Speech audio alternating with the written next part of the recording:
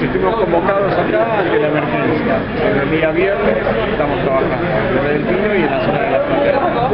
Hoy estuvimos ya casi finalizando la emergencia porque ya van mejorando las condiciones climáticas y estamos con el agua disminuyendo en muchos lugares.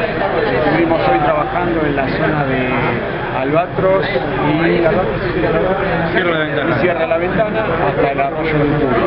Recorrimos toda la zona, recorrimos el Terraplén y las orillas del río y bueno, fuimos avisando a la gente también viendo las necesidades que tiene. Si alguien necesita ser rescatado lo sacamos y a quien necesitaban comida les informábamos.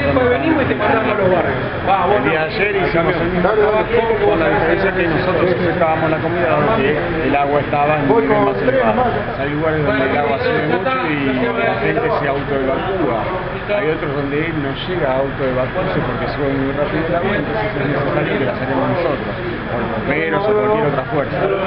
Así que hay otros también que no se quieren ir porque tienen temor a los robos, y eso también sucede.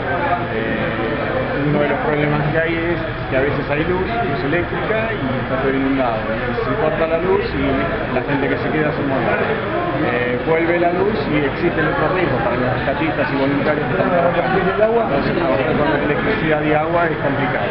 Y es feo. ¿Qué te puedo decir? Cada inundación que pasa es feo. Mira, la gente tiene que levantar lo poco que le queda. Y tenés que levantar y tenés que subirte todo por arriba y andarte, parece. Yo le digo, esta es la tierra de los salvajes, le digo yo. Porque creo que ni los salvajes viven como vivimos nosotros, con toda esta agua. Ahora no es nada lo que vos ves, pero si vos hubieras venido cuando estaba todo lleno de inundación, te ibas a decir, pero esta gente cómo puede vivir así.